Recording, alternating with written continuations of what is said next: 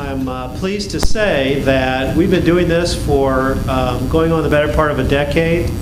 Dr. David Riggs is with us tonight. He's the director of the John Wesley Honors College, and I believe one of the finest places to study in the United States. And having been to a lot of colleges just in the last few weeks, I'm always using this as a standard of what's going on here for the life of the mind and of the heart. And so welcome here this evening. I'm Jerry Pattengale. I'm the assistant provost here at the university. Dr. David Wright, the provost, was going to be here, but he's actually in meetings about buildings for the Honors College itself and some great things happening in the life of this institution. Athens and Jerusalem Seminar is a time for us to look at both what we study in God's Word and what we study in books about what has been revealed to us, and in other works, and how that plays out in civilization in general and specifically with each of us. Some people say it's where the rubber meets the road for us. But one of the things that's been in David's journey, Dr. Riggs' journey throughout, from his time at Zeus Pacific through Princeton and Oxford to here, is that early on he was challenged in a way that he could worship God with his mind, because we're called to do that. And I think this is a way for us to sharpen our skills to do that. I often joke that my dendrites are not as well rooted, you might say, as some others, and I've just been fortunate through the years. But these are the types of things that help us to root them a little more deeply and to also to see them to stretch. We have two wonderful guests here this evening, and before I introduce them, I'm going to ask one of our new professors who certainly has been blessed in the areas of putting thoughts together systematically. Dr. Drury, would you come and lead us to the throne of grace? Let us pray.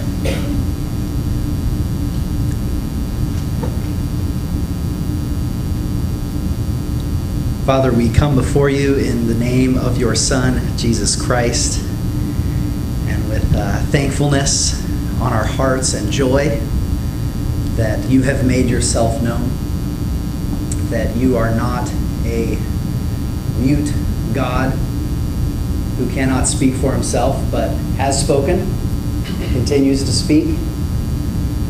And so, Lord, we are so thankful that we are empowered by you and your Spirit to speak of you, to think about who you are, to speak words to you and about you to others, and to seek to speak more clearly and more truthfully about you in this world. We thank you, God, for the opportunity that each of us have of the blessing of studying. This is not an opportunity or privilege given to everyone. So we have the time and leisure to receive them as a gift from you. We're thankful for it. And that we could use this in your grace as an opportunity to think not only about ourselves, about things that may interest us, but most of all that we would think and speak of you. So God, we are so thankful. We also are expectant. We come here with expectation in our hearts to hear true, faithful, and clear words about you, that we would even hear your voice in the midst of the conversation today. So we come with that expectation, trembling with humility, because it's only in your grace that we know you and that you speak to us, but also with boldness and with expectation and with confidence and assurance that you have revealed yourself and that we do know and speak of you. And so with that humble boldness, we come before your throne in the name of your Son, Jesus Christ, and ask that this time would be honoring to your name, and as it glorifies you, that it would also edify us and build us up as your servants. We pray all of this in the name of your Son, Jesus Christ. Amen. Thank you, John. Wish I could go back to school just to take classes from students that I've had who far surpassed me. We have two special guests with us this evening, and I'd like to thank Dr. Todd Ream, the senior scholar for Faith and Scholarship, who's also helping to lead the John Wesley Honors College, for arranging these visits. And these two guests, Dr. William Abraham, he is the Albert Cook Outler Professor of Wesley Studies at SMU. And this year he has a sabbatical of sorts. I don't think that you're the type that ever truly takes a sabbatical. In an hour and a half this morning, I had a refresher course in philosophy.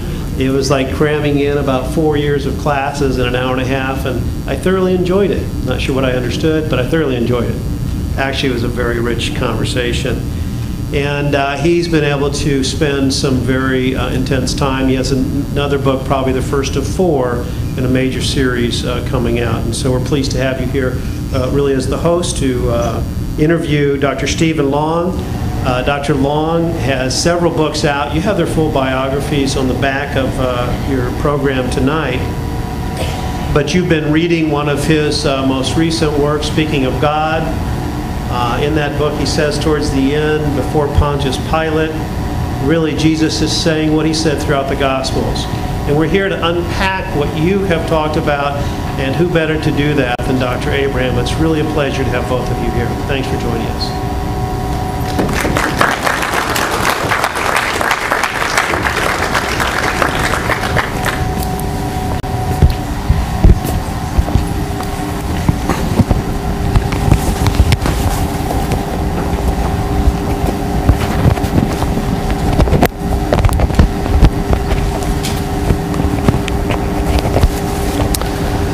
Well, let me begin by saying it's a great pleasure to be here. I don't know what you've done up here in Indiana Wesleyan, but I love this place. This is my 3rd visit, I think, within a period of about 18 months. So it's a wonderful delight to leave what shall I call it? Shall we say the high living and low thinking up there at Notre Dame, and come down here to the low living, no, the high living and low thinking of Indiana Wesleyan. No, I'm being funny here. It's a great pleasure to be here, and it's a pleasure to be able to have a conversation with Steve Long. Steve and I have known each other for several years. Our backgrounds are quite different. I come out of Ireland. I don't know where you're from. Round the corner, actually, here. He's a native of Indiana. We both come out of the Methodist tradition. Irish Methodism, and you, the mainstream Methodism over here. I was trained in the analytic tradition in philosophy, and then wandered into theology because I got bored in philosophy. And Steve is much more sort of at home in the more continental tradition. There's a story behind that we'll not get into here. And he's also deeply immersed in the life and work of Aquinas and in the medieval world.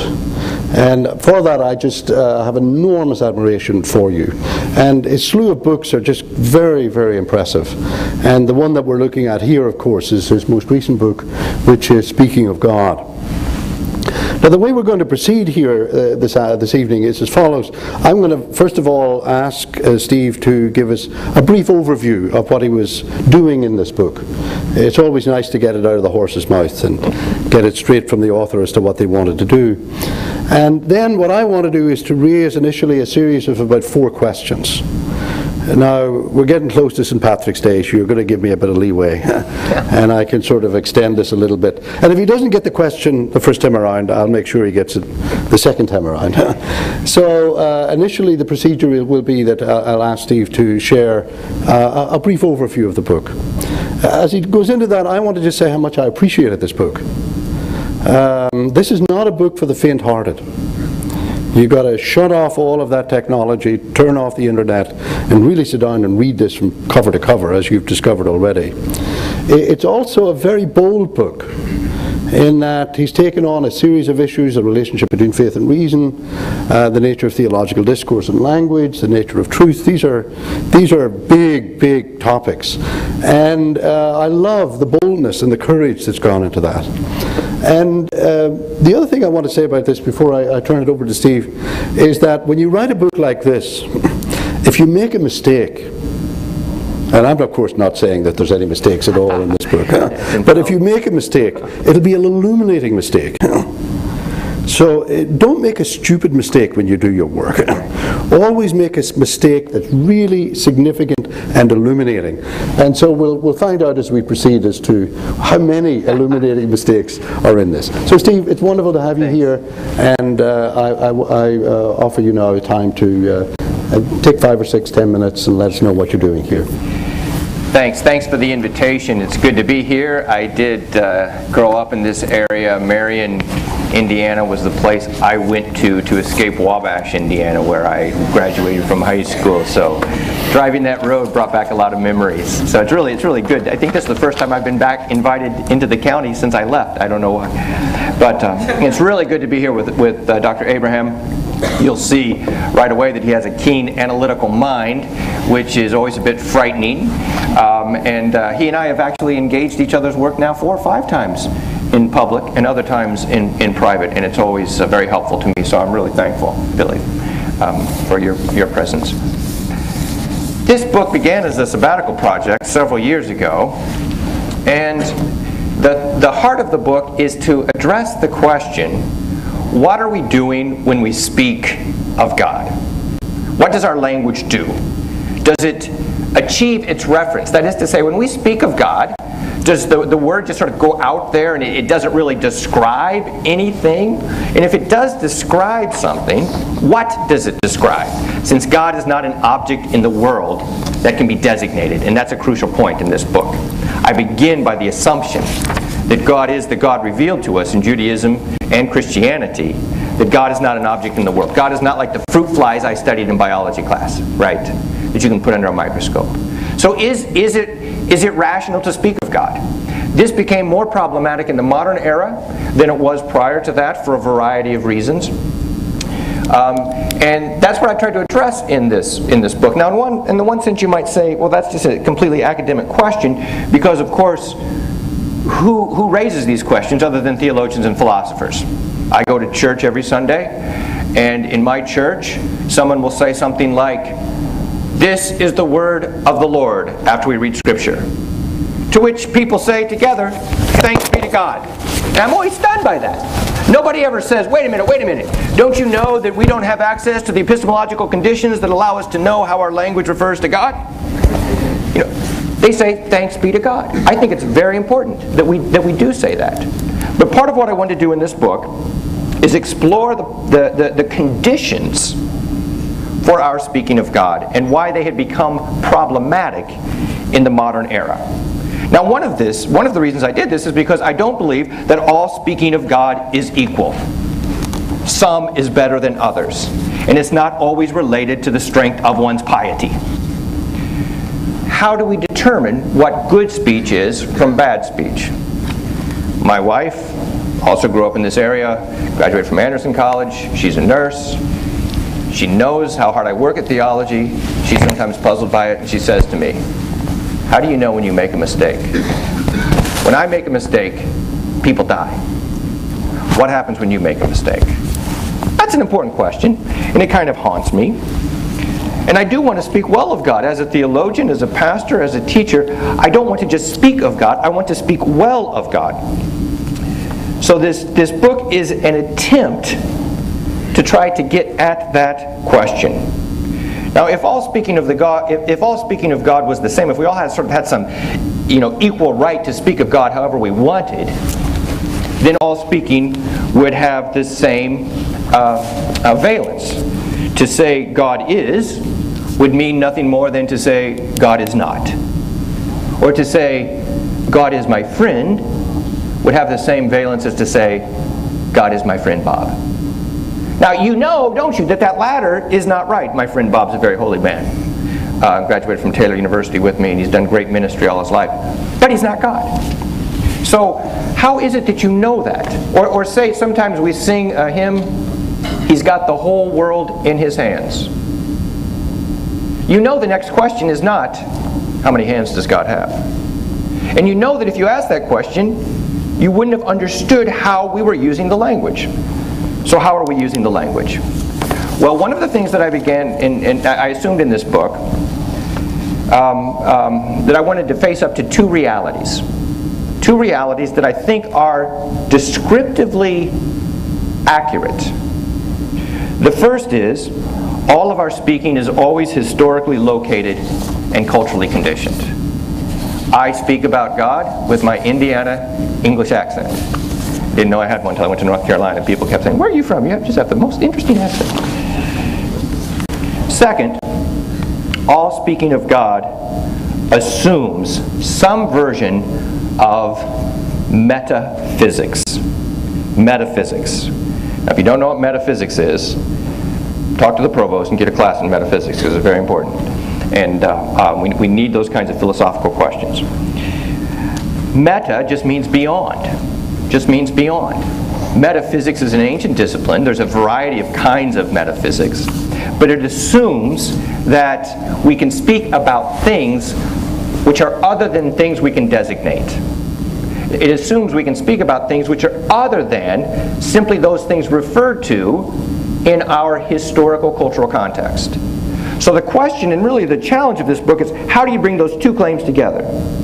To acknowledge what in modernity is called the linguistic turn, the turn to language and the correlative assumption that our speaking is always historically and culturally conditioned, and at the same time to affirm that our speaking about God is something more than just speaking about our historical and cultural context. Now, the way I think those two are brought together, and here's where I'm a dogmatic theologian and not an analytic philosopher, is in the Incarnation, in a gift to be received. And the question, I think one of the crucial questions that we'll debate is that fideism? Now, fideism is something we both agree is bad. Fideism basically says, it's true, but I have no rational way of demonstrating or showing it. It's true simply because I assert it as such. So I begin with the Incarnation and argue that the Incarnation is essential to understanding the way language functions, because this is a word that signifies, which is on the one hand thoroughly historical, contextual, culturally located. Jesus of Nazareth, born of Mary, the Virgin, suffered under Pontius Pilate. He's fully human. He's that kind of sign. And yet at the same time, this sign exceeds its context because he's also divine. Second person of the Trinity. And in this one person you have these two natures working together in such a way that they are one. That they are one. And so for me, the core practice of Christianity and the core practice that makes sense of our use of language of God is the fact that we worship Jesus as God without confusing humanity and divinity. So now there's two things that I want to do in this work with respect to the Incarnation. The first is, I don't want to justify the Incarnation on grounds other than the Incarnation. This is where you can ask Dr. Drury about Bardianism. This is where I would be a Bardian. I think sometimes that makes Dr. Abraham nervous. I don't know. We'll find out. but the Bardian in me wants to say that if you can justify the Incarnation on grounds other than God's own speech, then in one sense you've mastered God. You've found grounds by which you can justify God. And if you can do that, you should worship those grounds. I mean, I used to teach in the seminary, and we used to give people a master's of divinity. You should pray for purgatory if you think you've mastered divinity, right? So I want to affirm that revelation conditions all things without itself being conditioned. That's a quote from Karl Barth. Revelation conditions all things without itself being conditioned. Revelation is, we speak about God because God has spoken. That's what authorizes us. But I also want to say that what we say about God is true. And that is true is not just indifferent. It's not just irrelevant. The truth matters. And therefore, we should be able analogically to find in the created order signs of this truth that God speaks in Christ as the condition for the possibility of all truth. And that's what I tried to do in this book by drawing upon a theologian, a Catholic theologian named Hans Urs von Balthasar, and his retrieval of a metaphysical principle that truth is the transcendental, truth is the transcendental a predicate of being. Now that's probably not something that just readily falls off the lips. You probably haven't, it's not something that comes, just out of math class. To say that truth is the transcendental predicate of being is to say that you cannot live and act in the world without assuming truth. Even someone who asserts there is no truth has made a truth claim. So truth is unavoidable. Truth is inevitable. And nonetheless, I think truth is mysterious. And I don't think the philosophers can ultimately give us a satisfactory account of truth, precisely because truth is a transcendental predicate of being. So, in this work, what I wanted to do then is defend the mysteriousness of truth, and at the same time its inevitability, and suggest that the Christian doctrine of the Incarnation helps render our everyday reality that truth is unavoidable and inevitable, and yet can't be mastered, intelligible. And then one other thing I tried to do in this book, one of the things that troubles me about contemporary theology is its party spirit. In a sense, you've read the Bible, I take it. Students at IWU. I belong to Apollos, I belong to Cephas. Well, in theology is pretty much characterized by the university you go to, or the party, or movement, or professor you sign up with. And I think that's deeply problematic. I belong to the Princeton Bardian School, I belong to the Duke Yale School, I belong to the... I think one of the things I wanted to do in this book is not to invite people to sign up for a theological movement or a theological person, as if any of them had all the right answers, but to be concerned about the things those movements and persons are concerned about. So in essence, all I hope this book does is change the conversation, so that we'll begin to speak as theologians boldly about the truth of God, and accept that our language can achieve its end. And then one more thing, then I'll stop. The reason I think we have trouble in the modern era, speaking of God, is because of two historical trajectories, which you could call the Kantian, for the philosopher Immanuel Kant, or the Hegelian, for the philosopher Hegel. And in the Kantian trajectory, some Kantians, perhaps not Kant, but some Kantians think they know the epistemological conditions for the possibility of our use of language. And by that I mean they know a priori what language can do. And so they destroy its mysteriousness. And they a priori argue language cannot speak of God. So any speech about God is not irrational or rational, it's irrational. God becomes a sublime about which nothing reasonable can be said. That's the Kantian trajectory. And I think that has to be challenged if we are to speak well of God. And I think its epistemology is inadequate. So I wanted to challenge that throughout this book. The other is what you might call the left-wing Hegelian. And this is a theology which says all speaking of God is ultimately so culturally conditioned that it's really speaking about ourselves. So when we speak about God, what are we talking about? We're talking about ourselves, our own experiences.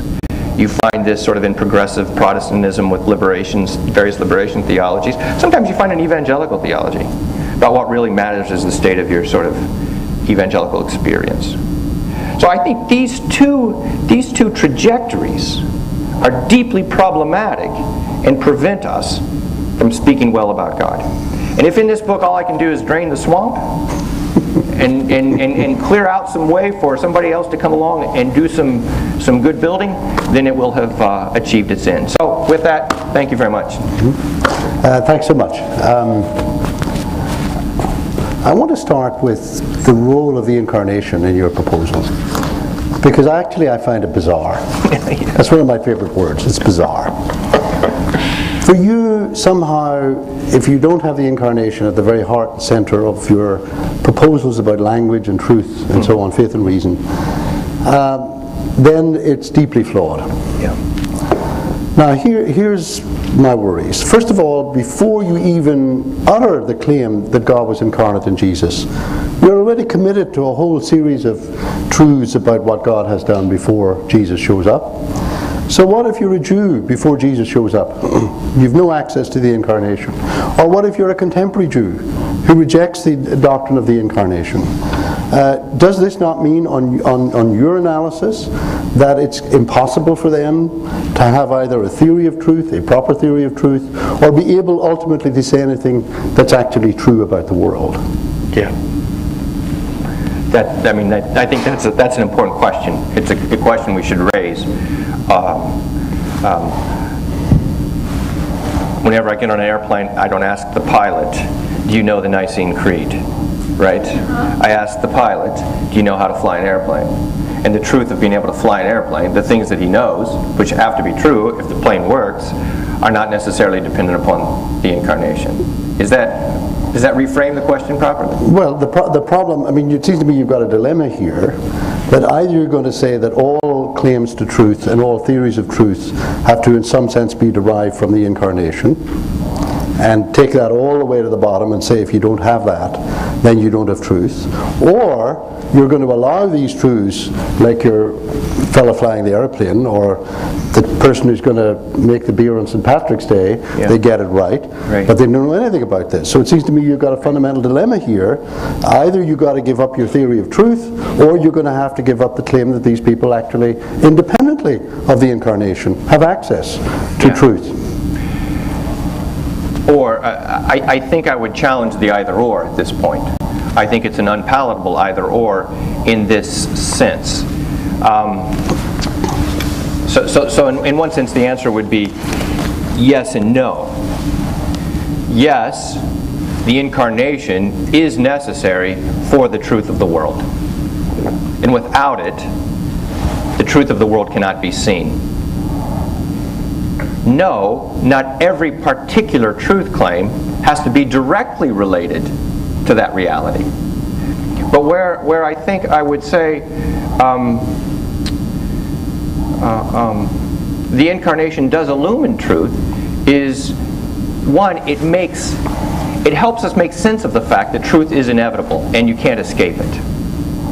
That the world is not just utterly random. And if the world was utterly random, I don't see how you'd be able to do anything more than have a kind of reductivistic account of truth. All right, well, let me make a concession and then see where we can go from there.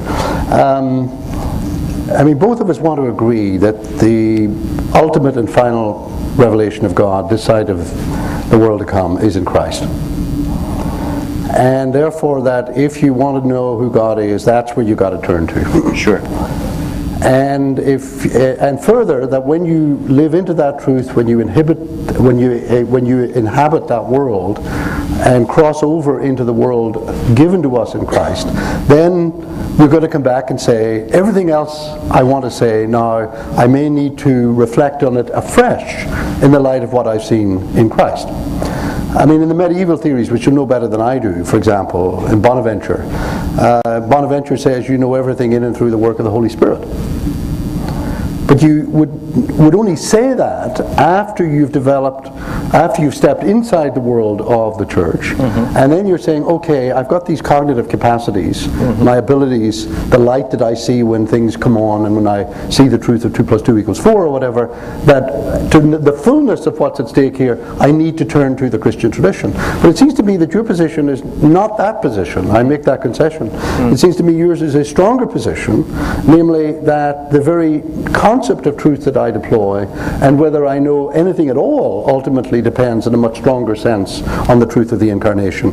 And this is my last shot at this issue. That's my worry. Great. I'd like to make that stronger claim. I don't know. Yeah, you do. I don't know if I can. Yeah, you do. Can pull it off.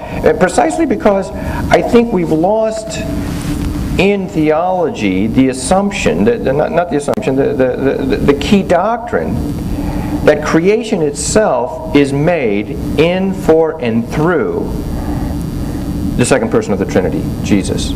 So creation itself should be rendered intelligible because it is made in the Word God speaks in Christ.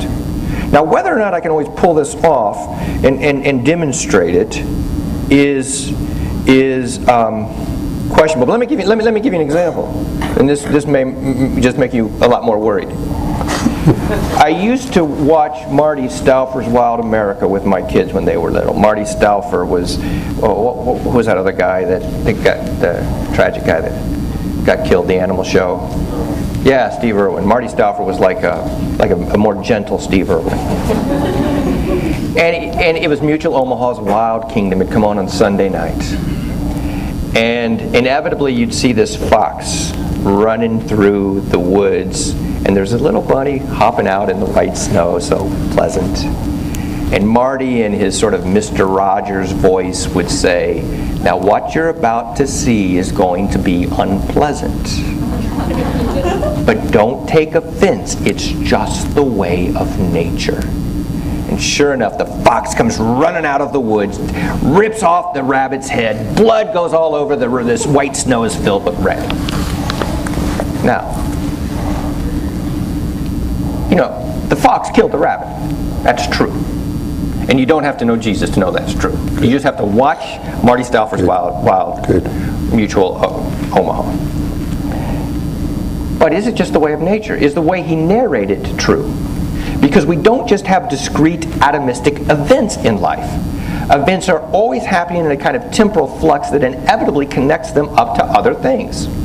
So one proposition leads to another, which leads to another. And how it all gets narrated is significant. And I would say to my kids, no, Marty's wrong. That's not the way of nature. Go read Genesis 3. The fox is supposed to eat corn, right? Read Genesis 3. So it's actually a sign that something's gone wrong. And it seems to me that in that sense, who Jesus is and what he does become a kind of signifier that we have to use to make sense of the world. Politics, economics, culture, family life. I think that's what I'm trying to get at in this work. All right, let me come at this from a slightly different angle. The appeal to Genesis here will give me what I need. In your book, in your book here, although I'm going to actually bring up Exodus, okay, and I could do it with Genesis as well. In your book, you insist that we've lost the doctrine of the divine names, yes, gone off into philosophical la-la land with the attributes of God, yes, gotten ourselves into all sorts of trouble on that front. Now, you want to go all the way with Aquinas on this, with simplicity, impassibility, and so on. And God as being, which I do not understand. And I don't think even you understand that, but we'll not get into that here. Now, here's the issue. I think that you and Aquinas, I'll put it bluntly to you, are reading not some sort of Hellenistic vision of the world into that material. That's too crude, vulgar, and simple. But what you are reading into it is this sort of metaphysical overflow that you've invented for yourself back into that material when God gives his name to Moses, I am that I am. Now, it seems to me that we ought to pay far more attention historically to what that meant in its original context, how that in fact played out in the narrative in Exodus, and that it just seems to me that you are inflating this biblical material off into your metaphysical la-la land, and we don't need to, and in fact it's going to lead to a deep failure of reading of the text appropriately. And here's the sort of bring it back to Genesis worry. I mean, it seems to me that we have now available to us a much richer, more accurate account of what's going on in the early chapters of Genesis about creation. And in fact that we've screwed up royally, precisely because theologians have said, no, that can't be what the text means. It means this because we've got it going over here in our theological proposals, and we'll use that against the standard, the historical reading of this material. So I suppose my worry here at this stage is that you are not prepared to give enough weight to what I would call a robust but not functionally atheistic reading of these texts, and that your philosophical work in fact is leading at this stage, is in danger of really leading to a misreading of this material because you're so high on this philosophical sort of whiskey. Yeah. Well, you and I would both agree that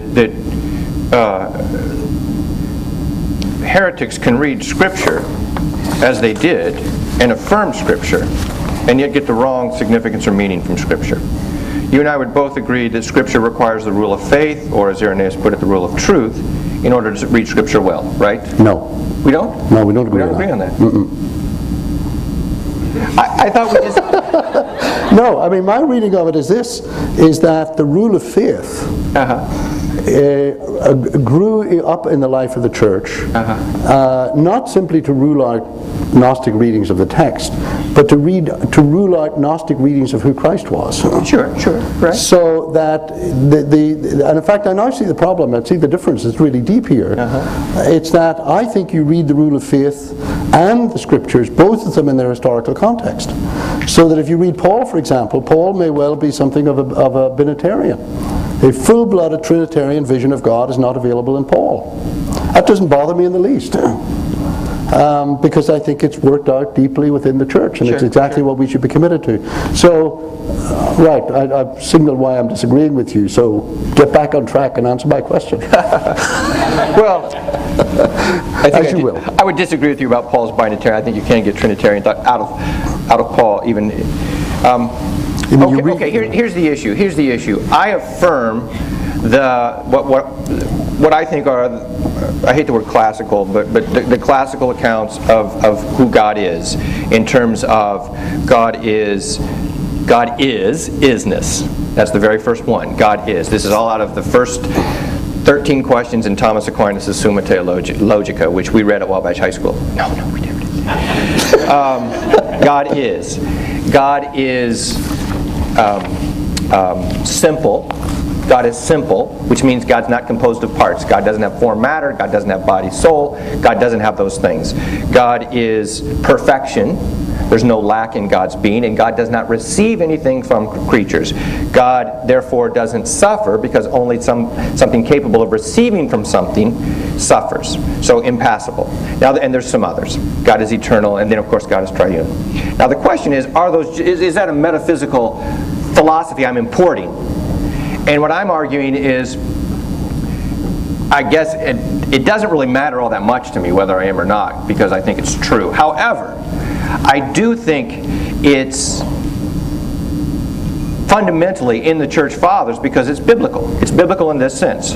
When God says, when Moses and God are negotiating, because Moses does not want to be his mouthpiece to Pharaoh, and he says, well, who sent me? God says, Ekye asher ekye. I am what I am. It's the verb to be, which gets translated into Latin, ego sum qui sum.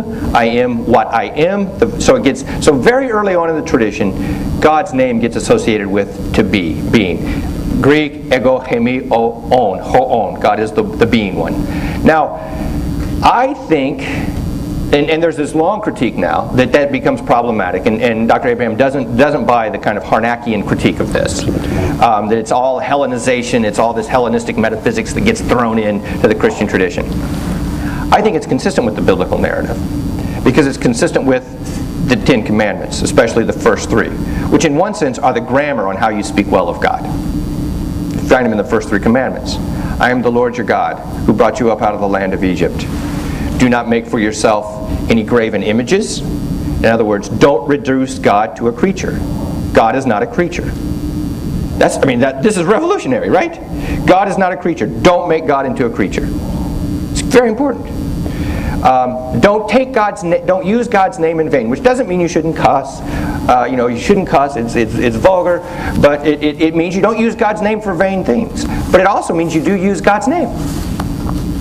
It assumes you have to speak of God. You're commanded. You can't just say, "Oh, we can only know of God what He is not what He is." But you have to use it well.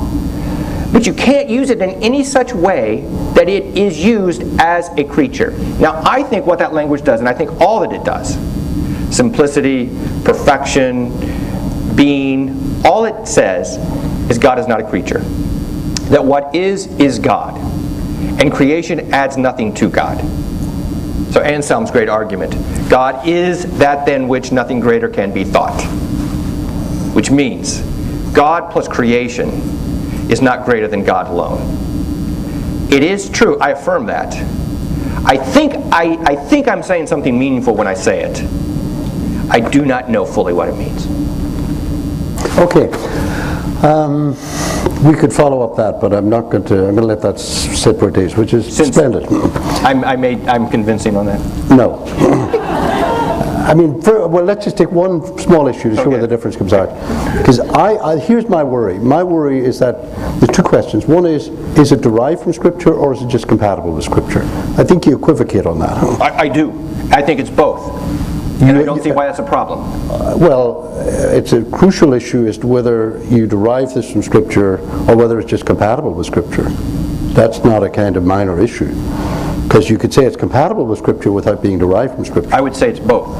I think the Father But if it's derived from Scripture, it's automatically compatible with it. But I think Plato and Aristotle almost got it. They didn't quite get it, but they almost got it. You see, this is my problem. You see, this is exactly my problem. And here's where you have this thing called the classical tradition, which I think you're imposing on the text. That's number one. And where it comes out on the impassibility issue is that the crucial debates about impassibility in the early church had to do with the suffering of God fully in the divine nature of Jesus.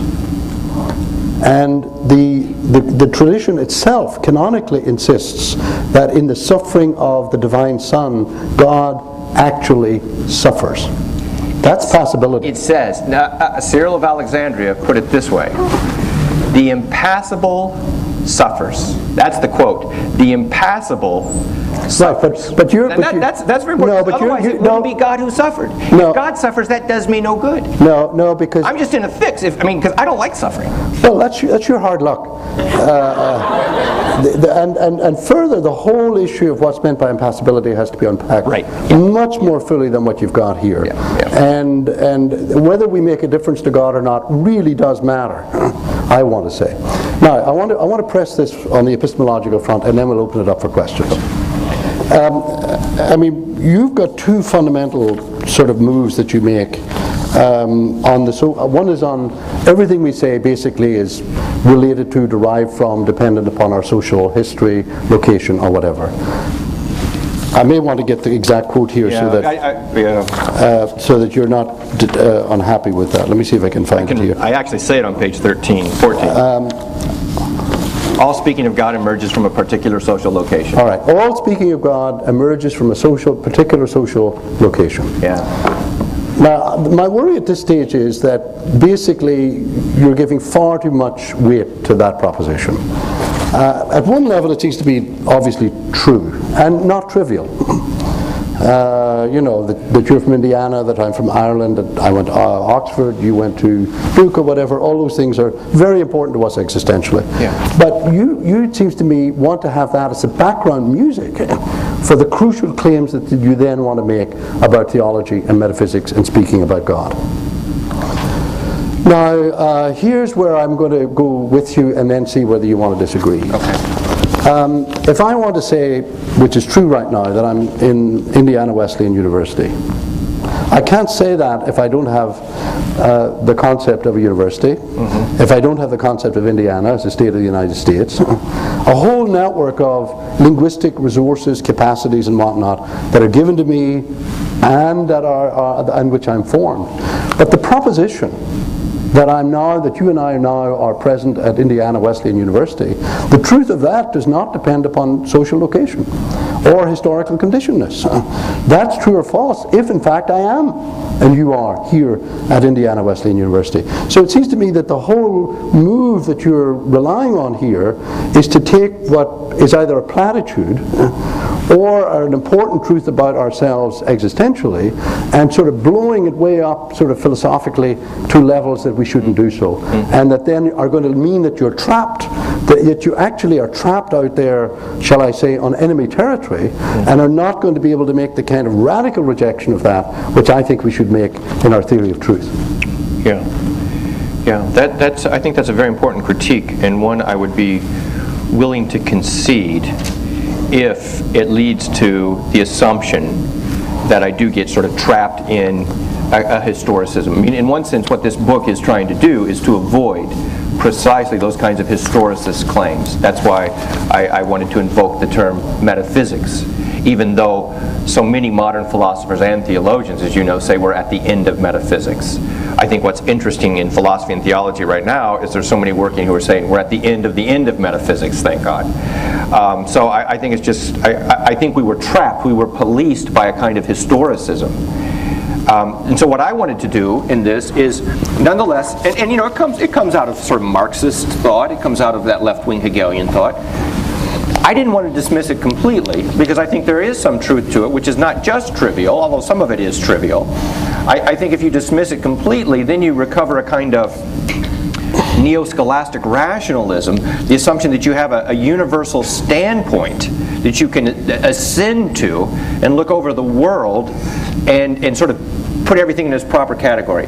I'm enough of a Wittgensteinian. The philosopher Wittgenstein said that was impossible, basically, and I agree with him. I don't have that kind of a universal standpoint, or objective standpoint, I should say. But I don't think the fact that I don't have that kind of objective standpoint, that it then leads to the idea that all my knowledge is, and all my truth claims are only relative.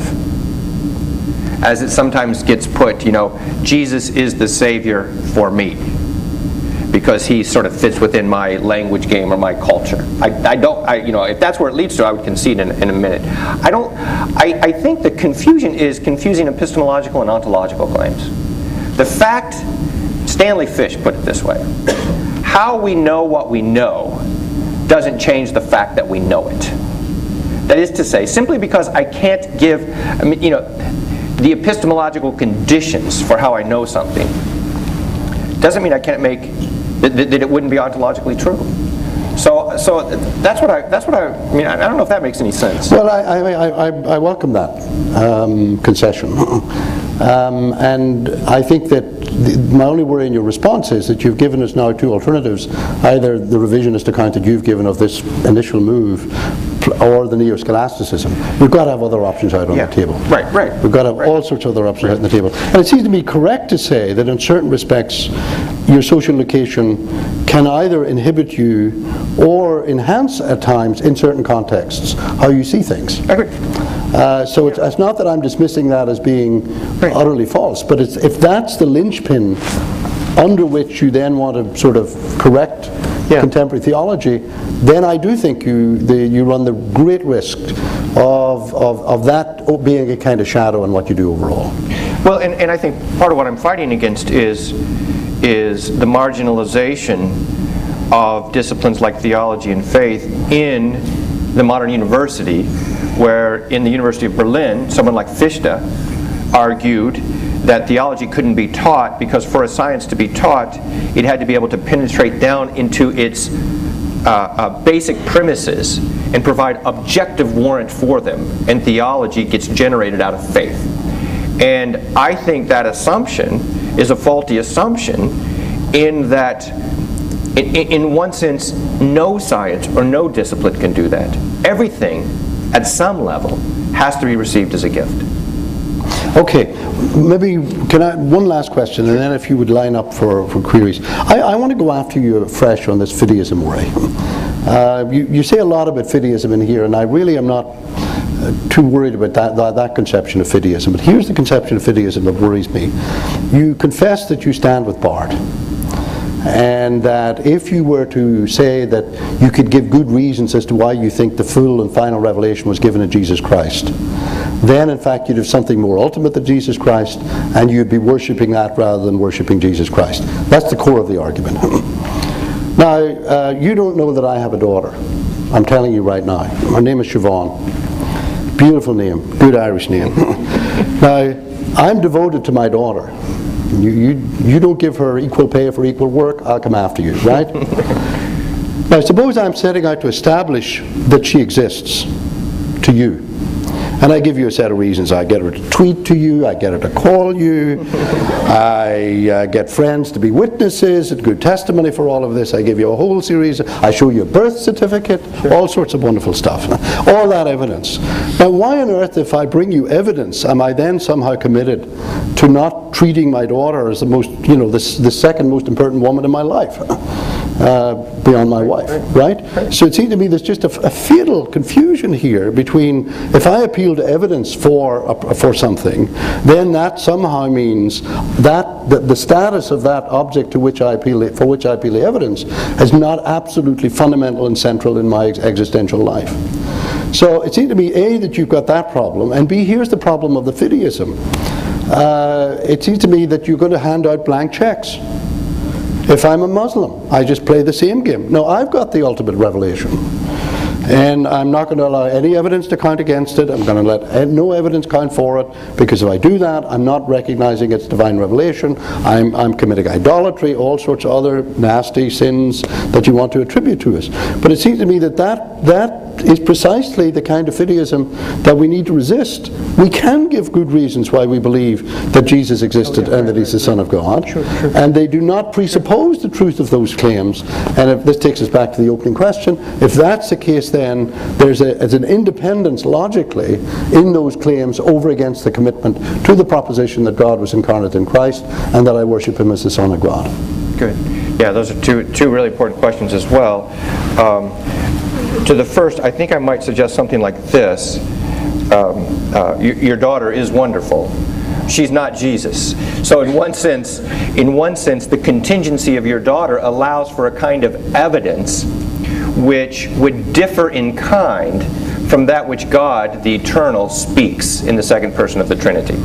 So I mean, there's a contingency in createdness, which is not. It's not unavailable in Jesus, but it cannot establish the foundation for him in the same way it can in everything else that is contingent. So that would be my first claim. Having said that, I don't want to mischaracterize. I am a Bardian of sorts, and not a very good one. I do think that Revelation conditions all things without being conditioned, but I don't think that doesn't mean you can't give reasons. You can give reasons. You just can't give an objective ground which will convince everyone. If you were only rational, you would see this. But that's setting up a false alternative. It may be. Let me tell you why I think there are. There are all kinds of grounds that could falsify Christianity. If we find the bones of Jesus in the grave, and I don't know how we would definitively find him, but we have evidence, and we think, James Cameron, right, thinks he's done this. Jesus' bones were in the grave. Well, I think that falsifies Christianity. We would have to become Jewish. The Messiah has not come. We're still waiting on him. We can falsify Christianity eschatologically. When the Messiah comes, we'll ask him, have you been here before? If he says yes, then Christianity will be right. If he says no, Jews were right. Either way, we trust he'll be merciful and kind. You can falsify Christianity aesthetically. You can falsify Christianity. But you see, wonderful. I'm delighted. I'm delighted. The last comment. I'm delighted you're making these comments, which means that the access to the truth about these claims is not dependent on the incarnation at all. It wouldn't work if the meaning of is true, or if my epistemic proposals were dependent upon the truth of the incarnation. None of that actually could work. That's the dilemma I think you've got. But it's a dilemma that we'll take up after. Very good, very good. All right. Let's open it up for queries, for questions here on the side. Or challenges. Yeah. Feel free to challenge.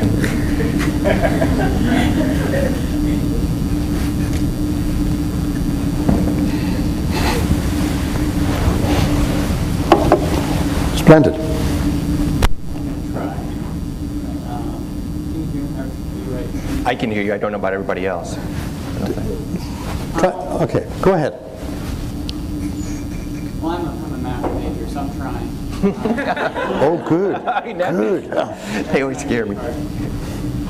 I do appreciate talking about things abstractly and philosophically. I do it all the time with numbers.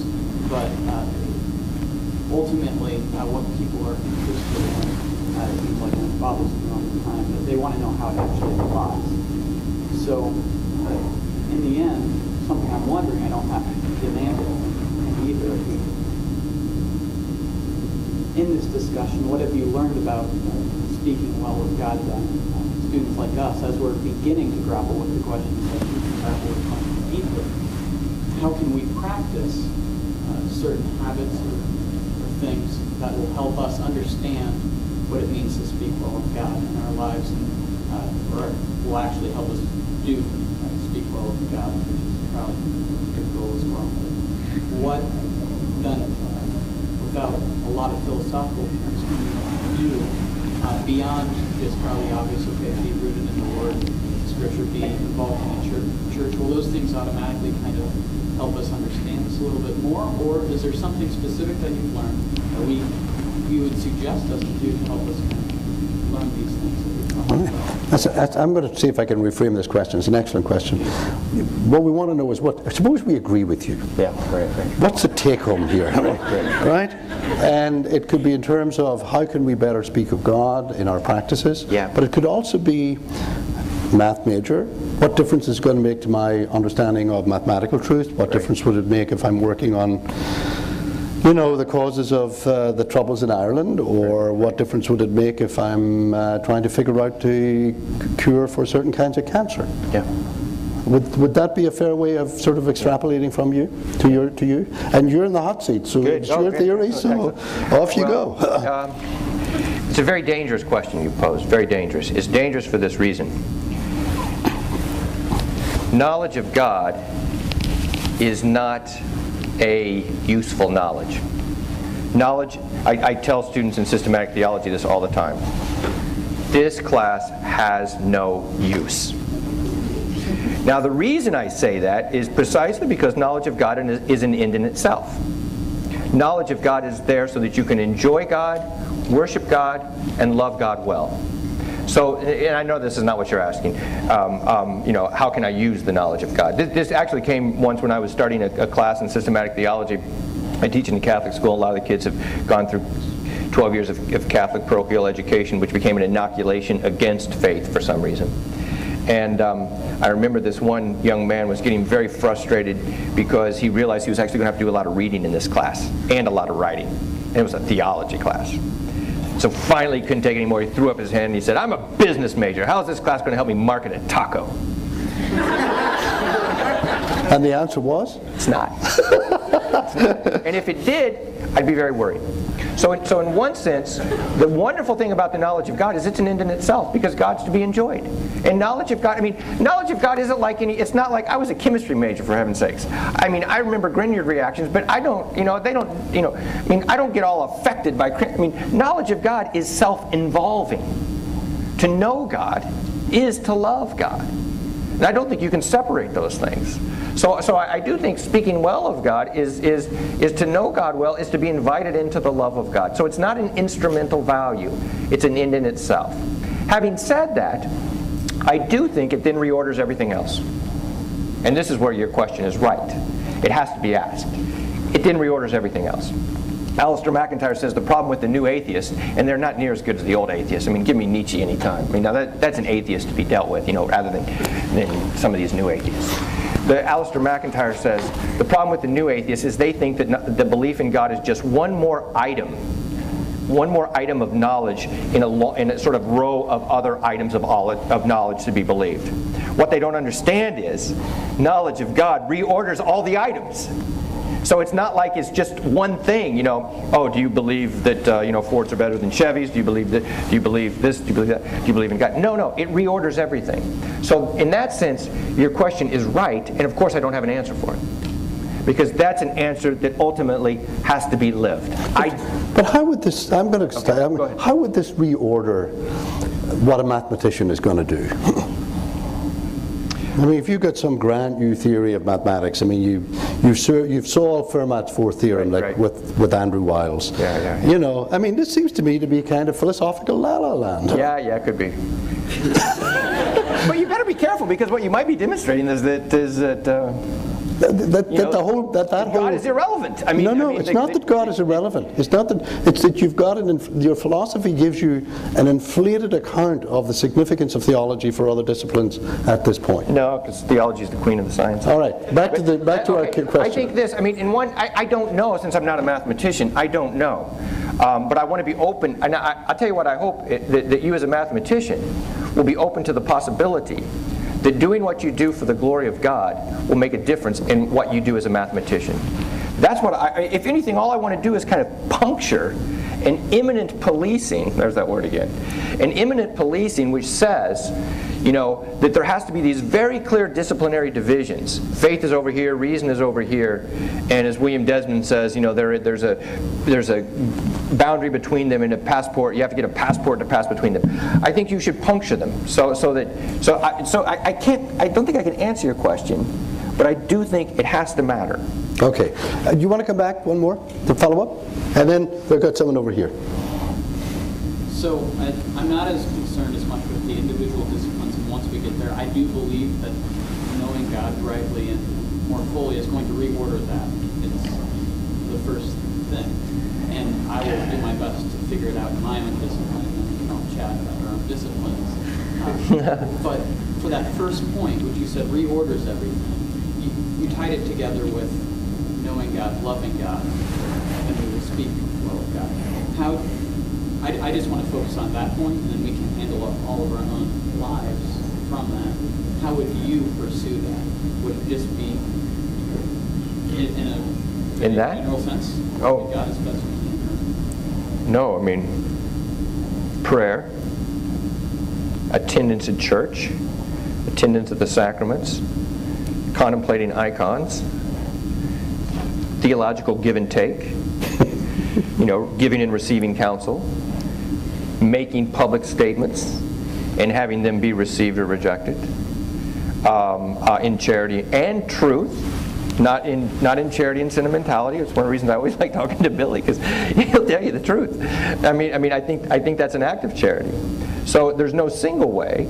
There's an abundance of ways, and you're never done, right? It's why you have to go back to church every Sunday. You're never done. It's an ongoing. I don't think you even get done in eternity, because God is eternal and therefore inexhaustible. It's not like we ever say, I got that mastered. Okay, let's go over here to the left. Unfortunately, we're just about out Have time. Yeah, but I wanted to ask each of you, what's the takeaway from your estimation? Obviously, you share sympathies, but there's some differences about the book. What is the essential takeaway that each of you see in the book? We'll close with that. You first. Okay. For me, this book's a prophylactic. It's a prophylactic, which I hope, if you read it and it makes sense, when you go to graduate school, when you listen to John Lennon's "Imagine," that horrible nihilistic song of modernity, you'll realize that the way some of the options get positioned, if you think there's dogmatic truth, you will inevitably be violent. That you'll realize that those are forms of policing, and that there are other ways to think about them, which don't require the violence, which can allow you to be generous human beings, which you should be, kind to all your neighbors and welcoming, and at the same time cling to the truth of your confession. So in some sense, this book is an apology for places like IWU and a warning: don't become Northwestern University. I would say two things. One is, we really do have knowledge of God.